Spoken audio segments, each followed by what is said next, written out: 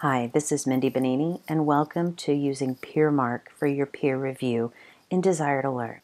PeerMark is a multi-step process, and we're going to go over each of the steps. Earlier, we went over how to create and submit the initial assignment. In this tutorial, we're going to look at how to actually turn on PeerMark and get those groups divided up so that your students can begin doing their peer review. We're going to begin in Oaks in our content area, and this was the assignment holding tank that we created earlier. You'll notice that we have 3 assignments already submitted in here. Now don't be alarmed about the similarity reports. These are all sample documents that I have downloaded from the internet and uploaded into these areas as assignments.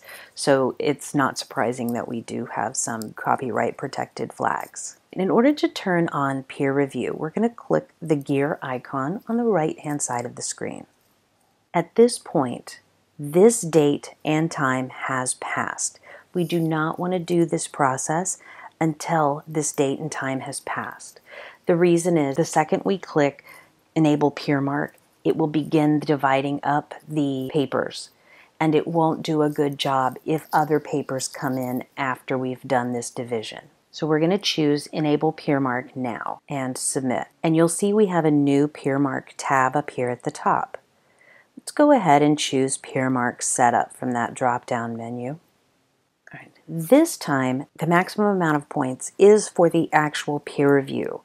Now here's a little bit of a disappointment. These grades will not automatically pass to the Oaks gradebook. You will have to manually enter these grades into the gradebook if you're including those in your final calculated grade. So I'm going to give each peer review 20 points. Again, we have a start and an end and a feedback time. In this case, the start date is when students can begin reviewing other students' work. The end date is the last possible date that they can review other students' work. In this case, I'm going to leave it as today's date, but I'm going to make it 1 o'clock. And the feedback, I'm not going to let them see their feedback until later today. All right, your additional settings. Are we going to give them points if they do the review? That's just if they do it. Students can view the names of the peers during the review process. If I say no because I want an anonymous review, this is going to only work if the students don't put their names on their papers when they turn them in. In this case, I don't really care, so I'm just going to leave it as no. Students without a submission can review. This means that if I didn't turn one in, I can still review somebody else. In this case, I'm going to say no. I'd like to automatically distribute my papers for review, and I want each of my students to have to review 2 papers. Students can self-select papers for review. I'm going to say no to this. I want my papers to be automatically distributed. I don't want the students to pick. And then a student must review their own paper. I'm going to say yes, they do need to do their own paper. And from there, we'll do save and continue. Now the next thing we need to do is set up our PeerMark questions. So you'll see we're just going in order here. PeerMark questions.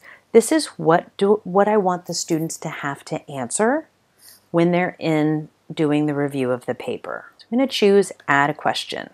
So I've just put a question in here. Tell me one thing that you learned from this paper. And I'm going to make it a free response. And we'll say Save. So that's how you add your own questions. All right, we can also go to the Add from Library.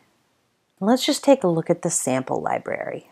So these are some questions from which you can choose that are already pre-selected, preset within the PeerMark product. So we'll this one. So we'll say Add Selected Questions. So I now have 4 questions. You'll see that I can still edit them even though I added them from this library area. And if you use the same ones over and over again, you can also save them to the library so that next time you come in, you'll be able to just use the ones that you already created. So we're going to go forward from this area, and now let's go to distribution. Once we have all the questions we want the students to answer, we'll go to distribution, and it's going to show me here that it has assigned each student 2 papers. All right, so we're completely finished here with this process as the instructor. In our next video, we'll see what this looks like from the student's view.